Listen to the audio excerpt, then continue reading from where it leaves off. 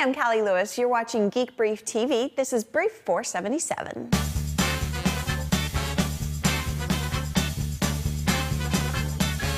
We've talked about display technology that shows two different things at the same time depending on a viewer's perspective. It's a neat idea, but not something I expected to make it to market because it brings up more problems than it solves. For instance, I'm on the couch watching Fringe while Neal is watching Martha Stewart. We're going to each need headphones and cuddling is completely not an option. Much to my surprise, the technology will be available next year and the company bringing it to market is Mercedes.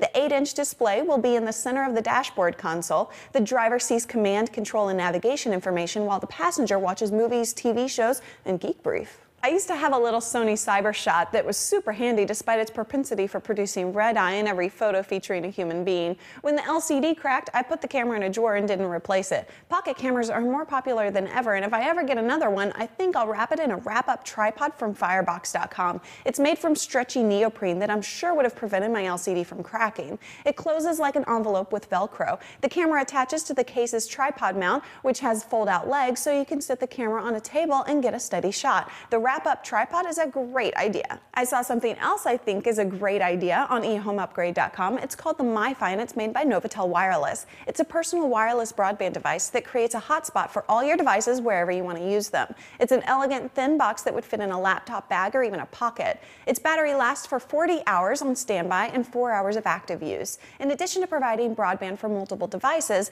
it also provides broadband for multiple users. The MiFi would be so useful on a road trip. It can be configured with different security options depending on whether it's going to be used as an enterprise solution, a small office, home office solution, or just a personal solution. The user can customize mobile internet services into a start page. I want one of these as is, no questions asked, but the MiFi provides an opportunity for phone companies to do something really cool, and I challenge them to do it. If I get a MiFi and put it in my purse, I no longer need multiple broadband accounts on all our phones. I pay for mobile broadband 4 different times. I would love to see phone companies provide an option, even at a premium, to dump all but the one on the MiFi. I'm not even sure I'd do it because I might not always want to carry it with me, but at least I'd like to have the option. AT&T, Verizon, Sprint, Rogers, here's your chance to do something really good for consumers. Every morning we check news feeds, RSS feeds, and browse to some blogs directly to see what's happening. Geekology.com rarely gives me a story I can use for Geek Brief, but it always makes me laugh. Yesterday, Geekology had some photos of something lots of you guys told me about.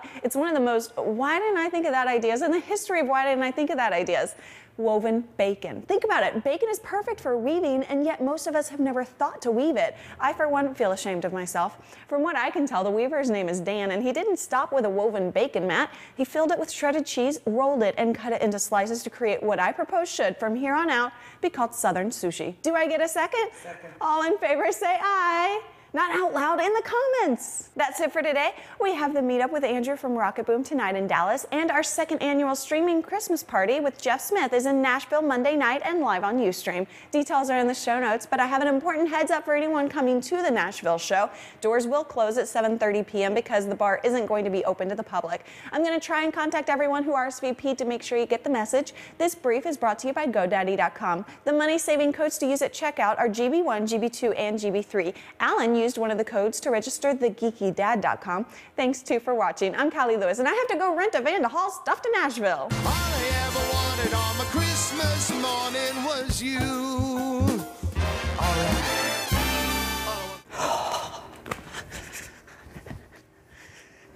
It's too cold to be wearing t-shirts.